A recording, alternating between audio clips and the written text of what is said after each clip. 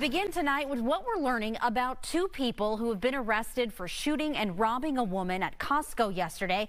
They also led police on a pretty dangerous chase. Now, one was out on bond and the other was out on probation. Fox 26's Damali Keith is live in Humble, where the Costco customer was shot. Damali.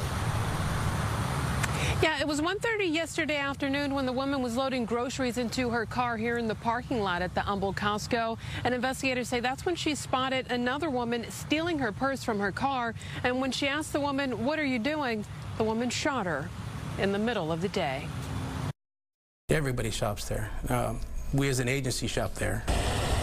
With families coming and going on a Wednesday afternoon at this Humble Costco, investigators say 24-year-old Garanisha Richard robbed a woman of her purse, then opened fire on the woman. Anybody who uses a firearm in the commission of a crime, who actually doesn't display it, uses it, in our opinion, is extremely dangerous. Humble Police Lieutenant Michael Nansel says after shooting the Costco customer in the parking lot, Richard and 23-year-old Darian Robertson drove away in a vehicle he says they stole from this gas station on Beltway 8. When a license plate reader alerted the Harris County Sheriff's Office of the stolen vehicle, deputies were soon behind Richard and Robertson.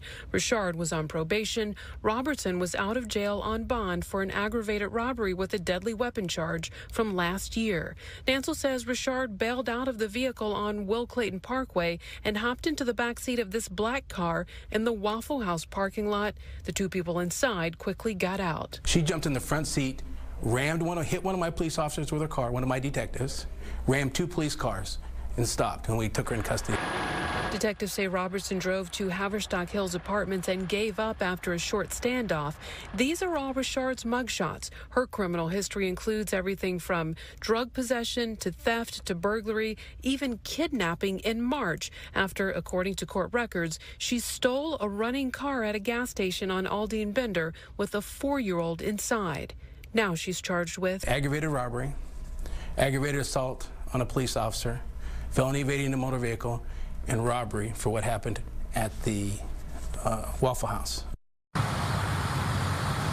Now, Robertson is also charged with aggravated robbery with a deadly weapon for the shooting that happened here at the Costco and also evading arrest. Both are now behind bars in the Harris County Jail. Now, as for the Costco customer, she was shot in the shoulder and survived. Reporting live in Humble, I'm Damali Keith, Fox 26 News.